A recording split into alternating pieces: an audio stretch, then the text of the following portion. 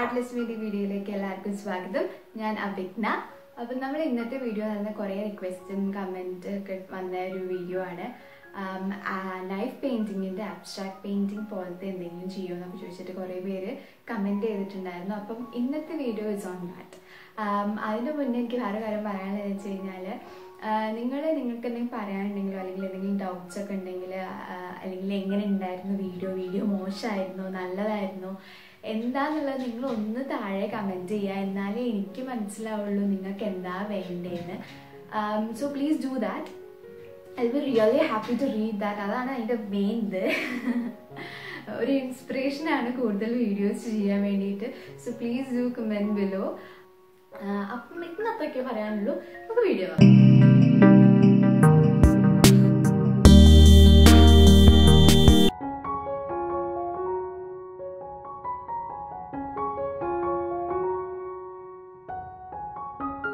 ഏകദേശം ഒരു ഐഡിയ കിട്ടാൻ വേണ്ടിയിട്ട് എവിടെയാണ് നമ്മൾ റോസസിന് പ്ലേസ് ചെയ്യേണ്ടതെന്ന് ഐഡിയ കിട്ടാൻ വേണ്ടി ജസ്റ്റ് അതിൻ്റെ ഔട്ട്ലൈൻ വരയ്ക്കുക.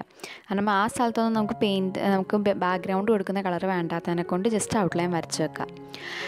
എന്നിട്ട് ഇനി നമ്മൾ ആദ്യം ഒരു പിക്ചർ ചെയ്യുമ്പം അതിൻ്റെ ഏറ്റവും ബാക്കിൽ ഏതൊരു കളറാണോ വരേണ്ടതെന്ന് വെച്ചാൽ അതാണ് നമ്മൾ ആദ്യം ചെയ്യേണ്ടത്. അപ്പോൾ ഈ ഒരു പിക്ചറിനെ സംബന്ധിച്ചിടത്തോളം അതിൻ്റെ ടോപ്പ് ഭാഗം, അതായത് സ്കൈ അല്ലെങ്കിൽ കുറച്ചും കൂടി ബാക്കോട്ടായിട്ടുള്ള ആ ഒരു മെഡോ വരുന്ന ഏരിയ എന്ന് വെച്ചാൽ അതാണ് നമ്മൾ ചെയ്യേണ്ടത്. ഞാൻ ഓൾറെഡി മെഡോ ചെയ്യുന്ന ഒരു വീഡിയോ അപ്ലോഡ് ചെയ്തിട്ടുണ്ടായിരുന്നു, കുറച്ചും കൂടി ചെറിയ പൂക്കളായിട്ടുള്ള. അപ്പോൾ അത് കണ്ടിട്ടില്ലെങ്കിൽ നിങ്ങൾ അത് പോയി കാണുക. അപ്പോൾ ഇതിനകത്ത് ഇതിങ്ങനെ ചെയ്ത് പ്രത്യേകിച്ചൊന്നുമില്ല. നമ്മൾ ബ്രെഡിൽ ബട്ടർ തേക്കുന്ന പോലെ ജസ്റ്റ് സ്പ്രെഡ് ചെയ്യാന്നുള്ളതേ ഉള്ളൂ. അപ്പം നിങ്ങൾക്ക് ഏത് പാലറ്റ് നൈഫാണ് അവൈലബിൾ എന്നുള്ളത് അത് യൂസ് ചെയ്തിട്ട് ചെയ്യുക. അപ്പോൾ ജസ്റ്റ് ടോപ്പ് ടു ബോട്ടം ഇതേപോലെ സ്പ്രെഡ് ചെയ്ത് കൊടുക്കുക. ഞാൻ ജസ്റ്റ് പാലറ്റ് യൂസ് ചെയ്യുന്നത് നിങ്ങൾക്ക് ഏതൊക്കെ കളറാണ് ഞാൻ യൂസ് ചെയ്യുന്നതെന്ന് കാണാൻ വേണ്ടിയിട്ടാണ് ഞാൻ പാലറ്റ് യൂസ് ചെയ്യുന്നത്. അല്ലെങ്കിൽ നൈഫ് പെയിൻറ്റിങ് ചെയ്യുമ്പം പാലറ്റ് യൂസ് ചെയ്യേണ്ട ആവശ്യമൊന്നുമില്ല. അത് അബ്സ്ട്രാക്റ്റ് ചെയ്യുകയാണെങ്കിൽ തീരെ യൂസ് ചെയ്യേണ്ട ആവശ്യമൊന്നുമില്ല. നമുക്ക് ഡയറക്റ്റ് പെയിൻറ്റിനെ ക്യാൻവാസിലേക്ക് ഇട്ടിട്ട് ജസ്റ്റ് സ്പ്രെഡ് ചെയ്തെടുത്താൽ മതി. പാലറ്റിൽ യൂസ് ചെയ്ത് ചെയ്യുകയാണെന്ന് വെച്ച് കഴിഞ്ഞാൽ വെറുതെ കുറച്ച് പെയിൻറ്റ് പാലറ്റിലാവും. അതിൻ്റെ ആവശ്യമില്ല. അപ്പം പാലറ്റ് യൂസ് ചെയ്ത് ചെയ്യണമെന്ന് ഞാൻ പറയില്ല. ഡയറക്റ്റ് ക്യാൻവാസിലേക്ക് ഇട്ടിട്ട് നമുക്ക് സ്പ്രെഡ് ചെയ്തെടുത്താൽ മതി. ജസ്റ്റ് കുറച്ചും കൂടി ഇഫക്റ്റ് കിട്ടാൻ വേണ്ടിയിട്ട് കുറച്ചൊരു റെഡ്, നമ്മൾ റോസ് കളർ ഫ്ലവേഴ്സ് ആണല്ലോ വിചാരിച്ചിരിക്കുന്നത്. അപ്പം ആ റോസ് കളർ ടിഞ്ച് കിട്ടാൻ വേണ്ടിയിട്ട് അവിടെയും ഇവിടെയും ജസ്റ്റ് സ്പ്രെഡ് ചെയ്ത് കൊടുക്കുക. അപ്പോൾ ഇത് ജസ്റ്റ് കുറച്ച് നേരം ഒന്ന് ഉണങ്ങാൻ വെക്കുക. കുറച്ചൊന്ന് ഡ്രൈ ആവണം. അപ്പോൾ ആ സമയം കൊണ്ട് നമുക്ക് സൈഡൊക്കെ ഈ വൈറ്റ് കാണുന്നതൊക്കെ ജസ്റ്റ് ഇതിന് മാച്ചായിട്ട് ബ്ലെൻഡ് ആവുന്ന ഒരു കളർ എടുത്തിട്ട് അടിച്ചു കൊടുക്കാം. അപ്പോൾ അത് നമ്മൾ ഫ്ലവേഴ്സ് ഒരു മെറൂൺ കളർ അല്ലെങ്കിൽ ഒരു പിങ്ക് കളർ, നിങ്ങൾക്ക് ഇഷ്ടമുള്ള കളർ എടുക്കാം. ആ കളർ കൊണ്ട് ജസ്റ്റ് ബാക്ക്ഗ്രൗണ്ട് കൊടുക്കുന്ന പോലെ തന്നെ ബ്രഷ് കൊണ്ട് വേണം ഫില്ല് ചെയ്യാൻ. നിങ്ങൾക്ക് പാലറ്റ് നൈഫ് കൊണ്ട് തന്നെ ഫില്ല് ചെയ്യണമെങ്കിൽ പാലറ്റ് നൈഫ് കൊണ്ട് തന്നെ ഫില്ല് ചെയ്യാം.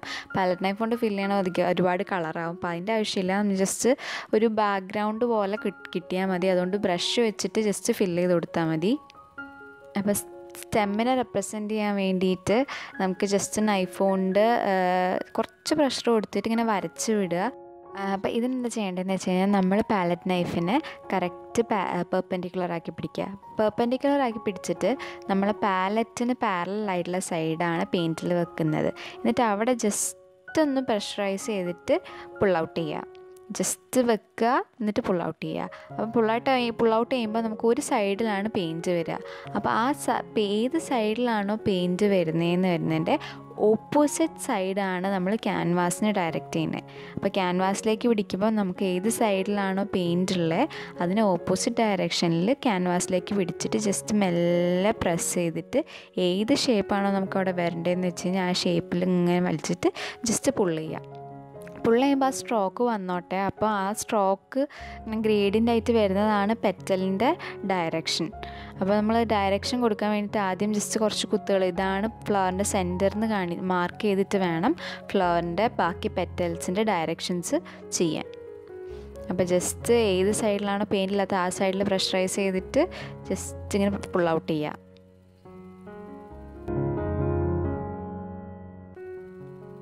അപ്പോൾ അതേപോലെ നമ്മൾ ചെയ്തുകൊണ്ടിരിക്കുമ്പോൾ നമ്മൾ നൈഫിൻ്റെ മുകളിൽ കുറേ പെയിൻറ്റ് ഉണ്ടെന്നുണ്ടെങ്കിൽ അത് ജസ്റ്റ് ഒരു ക്ലോത്ത് എടുത്തിട്ട് തുടച്ച് മാറ്റുക. എന്നാലേ നമുക്ക് കറക്റ്റ് പെറ്റൽ സ്ട്രോക്സ് കിട്ടുള്ളൂ. ഇതേപോലെ നമുക്ക് ബാക്കി ഫ്ലവേഴ്സും ചെയ്തെടുക്കാം.